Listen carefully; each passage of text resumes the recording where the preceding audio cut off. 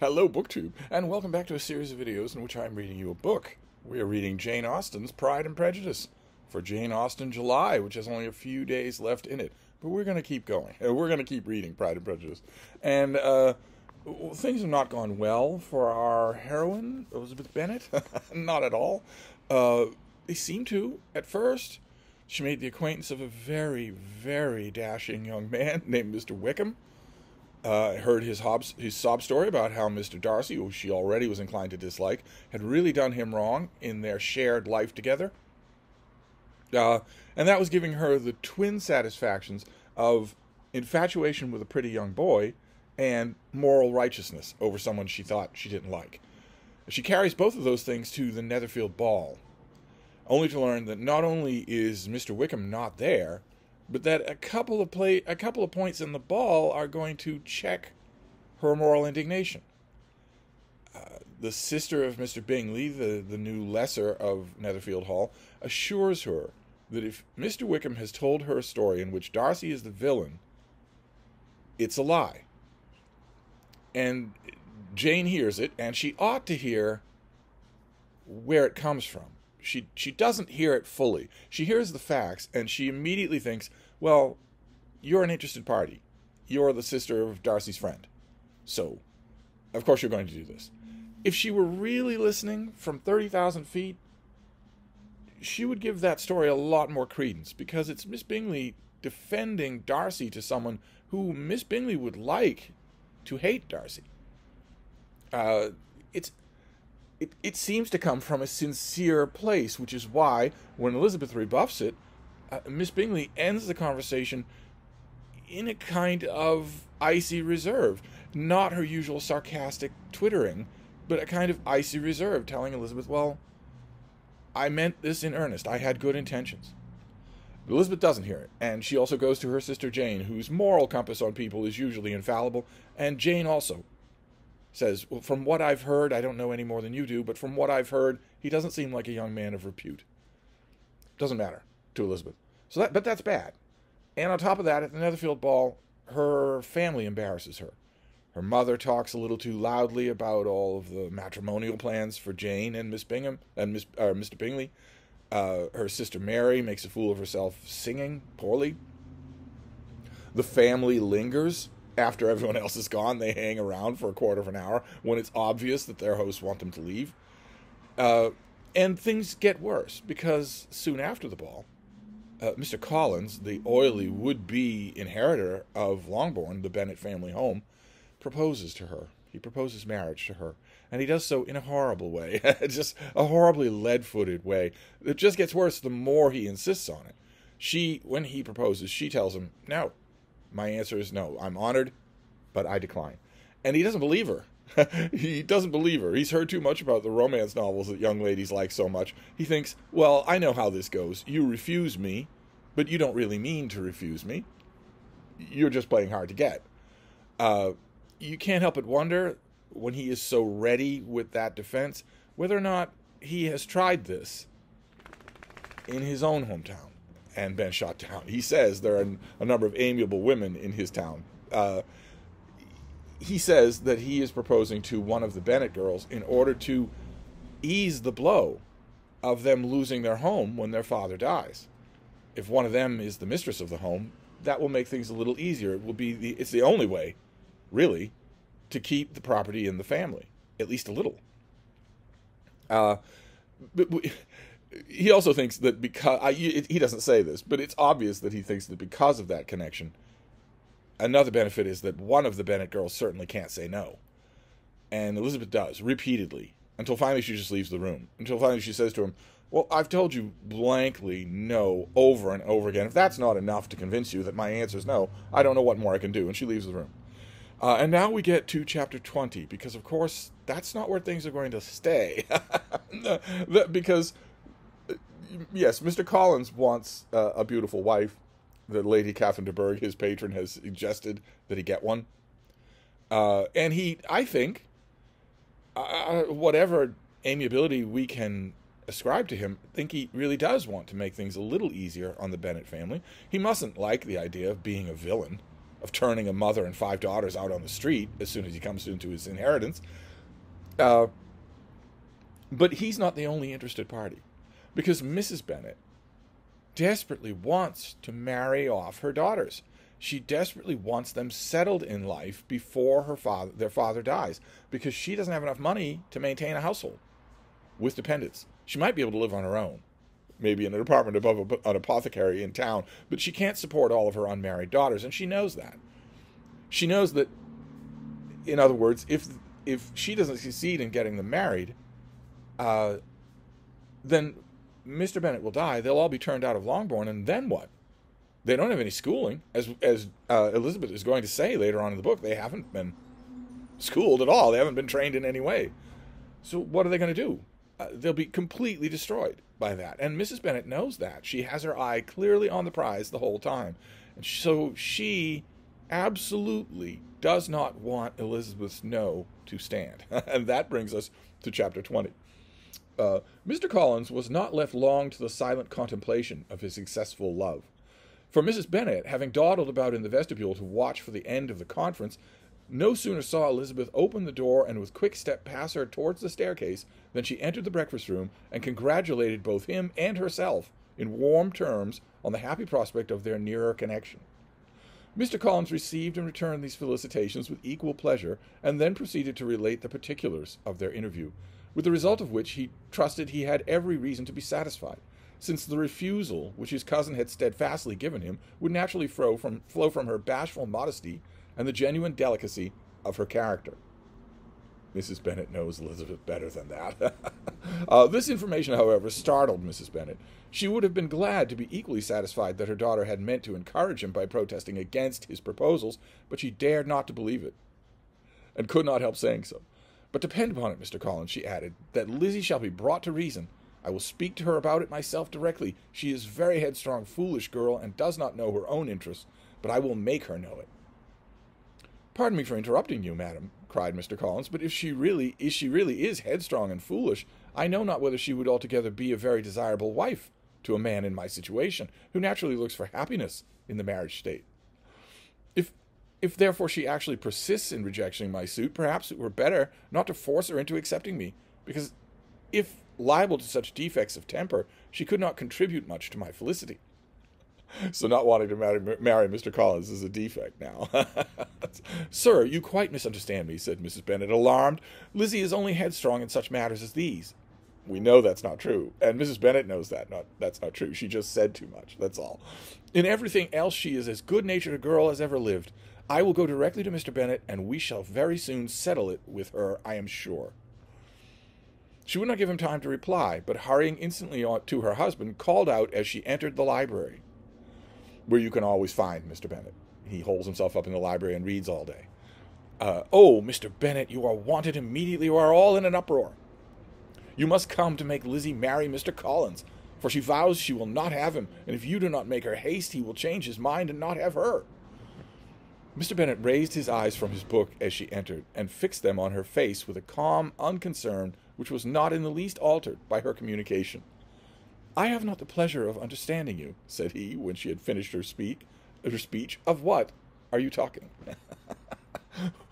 Friends of mine, years and years ago, of mine and I got into the habit of using that phraseology whenever we were confused, or we thought that we weren't understanding each other, some story or some request. We would say, I have not the pleasure of understanding you.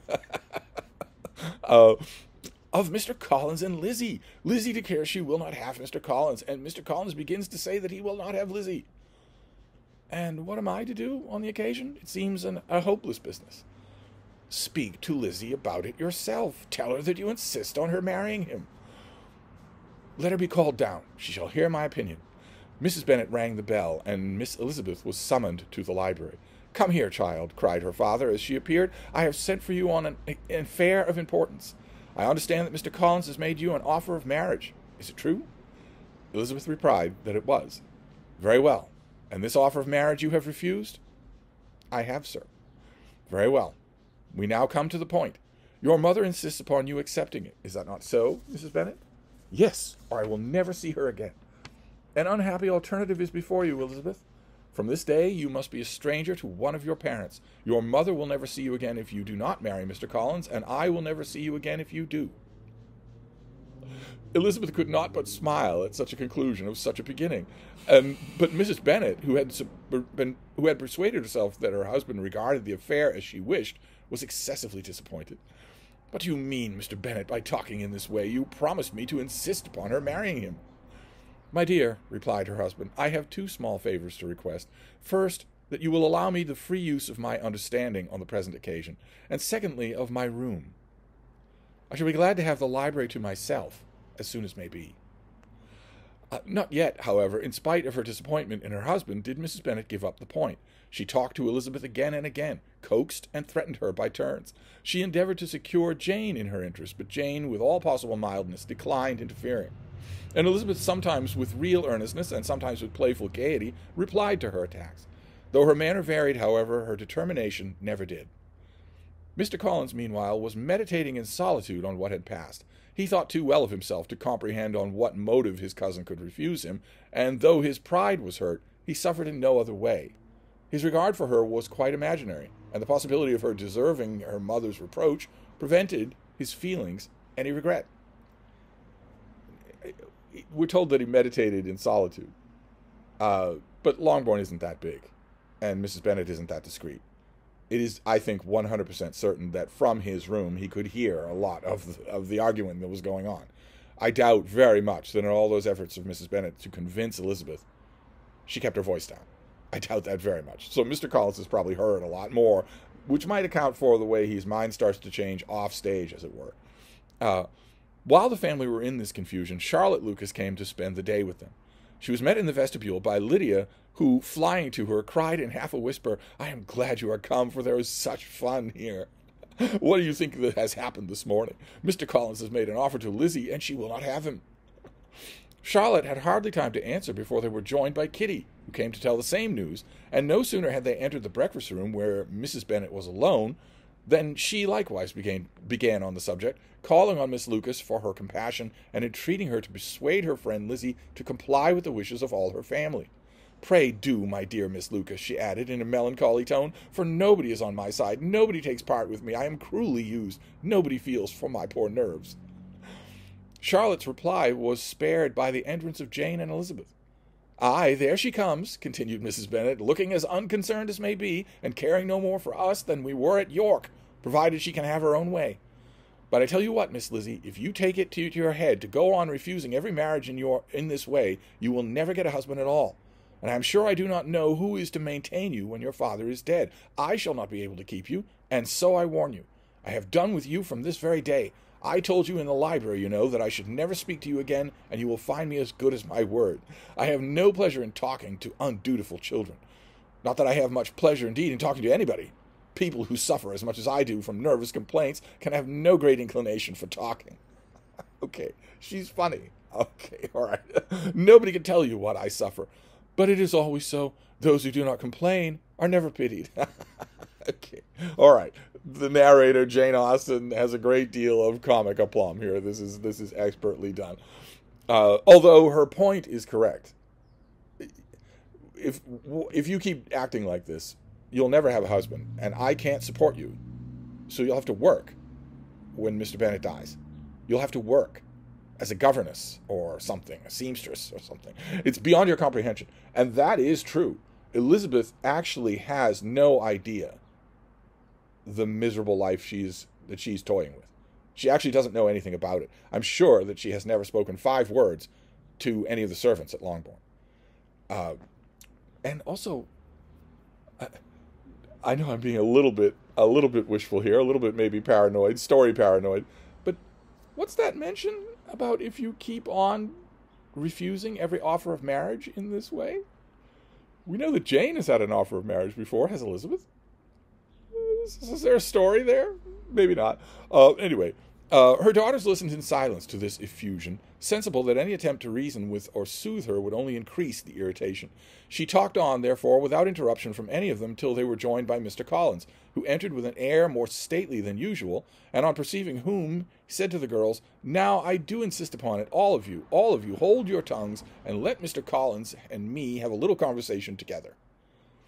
Elizabeth passed quietly out of the room. Jane and Kitty followed, but Lydia stood her ground, determined to hear all she could, and Charlotte, detained first by the civility of Mr. Collins, whose inquiries after herself and all her family were very minute, and then by a little curiosity, satisfied herself with walking to the window and pretending not to hear. In a doleful voice, Mrs. Bennet thus began in projected conversation. "Oh, Mr. Collins." "My dear madam," replied he, "let us be forever silent on this point. Far be it from me," he presently continued in a voice that marked his displeasure, "to resent the behavior of your daughter. Resignation to inevitable evils is the duty of us all. The peculiar duty of a young man who has been so fortunate as I have in early preferment, and I trust I am resigned. Perhaps not the less so from feeling a doubt of my positive happiness had my fair cousin honored me with her hand. For I have often observed that resignation is never so perfect as when the blessing denied begins to lose somewhat of its value in our estimation." I'm telling you, he'd have made a perfect match for Mary. "You will not, I hope, consider me as showing any disrespect to your family, my dear madam, by thus withdrawing my pretensions to your daughter's favor, without having paid yourself and Mr. Bennet the compliment of requesting you to interpose your authority in my behalf. He has certainly overheard a lot. Certainly. His mind has completely changed. He has certainly overheard a lot. My conduct may, I fear, be objectionable in having accepted my dismission from your daughter's lips instead of your own, but we are all liable to error. I have certainly meant well through the whole affair. My object has been to secure an amiable companion for myself, with due consideration for the advantage of all your family. And if my manner has been at all reprehensible, I here beg leave to apologize." So that's the end of the chapter, and it ends with Mr. Collins showing a little self-awareness. Tiny bit, not much, but a tiny bit of self-awareness. And also by formally ending his suit. So he went from congratulating himself in solitude over the success of his lovemaking to going to the mother of the prospective bride and saying, "I no longer offer." That's a big change, and we don't see that happen. So I think it's because he overheard the row that was being caused in the house. I mean, how could you not? It's Longbourn is big, but it's not that big. Trust me. Trust me, I have been in quite sizable country estates in England, and when the wind is in the right quarter, you can hear everything, everywhere. So, but whether it's that or whether he's just been thinking about it or maybe mulling on Mrs. Bennet's own words about Elizabeth, he has withdrawn his suit, so she can't change her mind now. So that's the big import of this chapter, is that Elizabeth caused a row. Her father was definitely on her side. The sisters don't care. Jane will not commit.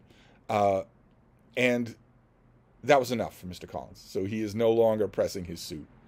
And doesn't seem all that interested in considering any of the other Bennet girls. It's just Jane or Elizabeth. He starts out wanting Jane and then Elizabeth.